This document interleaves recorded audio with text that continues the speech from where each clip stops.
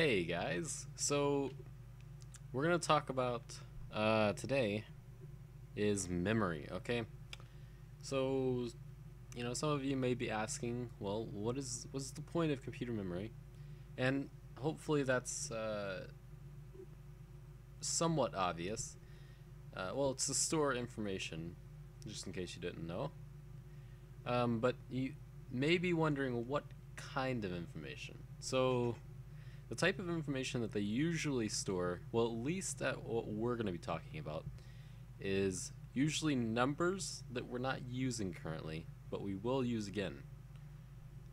So you may be wondering, how would we make a memory cell using the gates that we've learned, and how would we store information in that? And that's what I'm going to show you today. So on the next slide, we have what you would usually think of as memory. You know, it looks like a bunch of chips on a printed PCB. But, well, it's not just that. We're going to check on the next slide, and I'm going to show you how a memory cell is made. So, what we have here is what is called an RS NOR latch, because it has the NORs, two of them. It has a non-inverted one and a inverted one. So usually whenever you have this line over here, it usually means that output is inverted, and this one is not. So what we have here is we have an inverted output going into this NOR gate, and if you remember, if there's an input going in here, the output is off. So then, since there's no output, this is not being activated. I hope that makes sense, but if not, I'm going to try to show you it in action, okay? So let's just say that this is on, okay? So there is an output going into here, and then no output going into here. So if we press this, it will turn off this, thus turning off this signal. So you may be wondering, well, how do we get that signal back? And that is what this set is for. So whenever you set it, then that signal will turn on, and it can be done over and over. Now these R and S, and then also the Q and the Q. Well, they can be interchanged. You can, move them to wherever you need.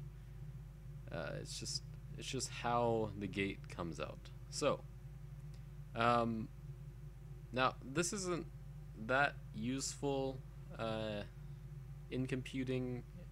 It is in some cases, but not so much right here. Like just using this gate, we can't just use this gate. It doesn't work like that. But we're gonna get into something that could be used as a memory cell, and I'll show you that.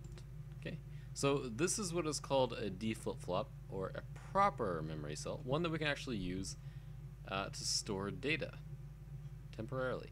So maybe wondering what's going on here. This doesn't make sense. So what we have here is we have the same gate that we had in the last slide. We have the NOR latch, and we have another NOR latch going into each other, and then we have an inverted output and a non-inverted output. So yes, that makes sense, right? And then we have two AND gates here. And the purpose of these is, if you look at this is the clock. So whenever we want to load data in, we can load it in whenever we need to. It won't just load in whenever we turn it on, because that would not be good for making loads of memory. So, and then we also have this, and what this does is controls whether it's on or off. So, whenever we hit this clock line, this will turn off. If this is on, this will turn on, and whenever I hit the clock line, it will release whatever value is in here. So it kind of acts like an update switch. So you have this on, nothing happens until you hit the update. So that is pretty much it for the D flip-flop. And if you like this video, go ahead and like it. If you want to see more, I make videos like this or related to computers just about every day, so you can go ahead and check out my other videos. But yeah, I will see you later.